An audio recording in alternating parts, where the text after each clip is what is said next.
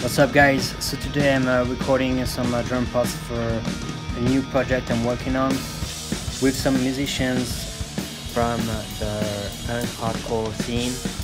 So Ryan, who plays bass in Pressure Cracks, is writing pretty much every part. And then trying to see if I could have some new ideas, new way of playing. I always like to challenge myself. So yeah. So my setup is almost ready. Overheads here, I just use 57s.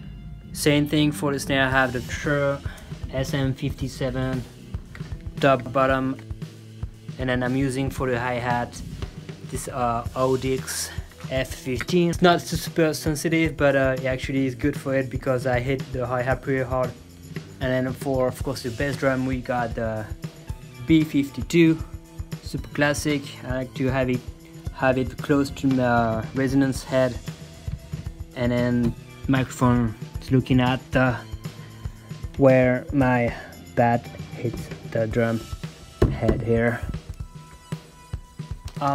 So that's it on the kit. So it's only like 6 microphones, but I have this very basic condenser as a room microphone.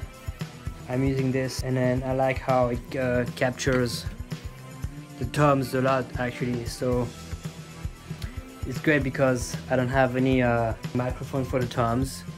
I don't want to do it now. I mean, I could, but it's a bit more, you know, more work, more tracks.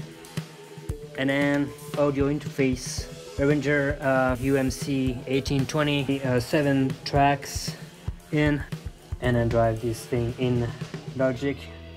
I don't use anything fancy. I always add some little kind of random effects on it, even though I try to keep it as raw as possible, but still I'm not an audio engineer, so hopefully we'll get some fucking good tracks out of it.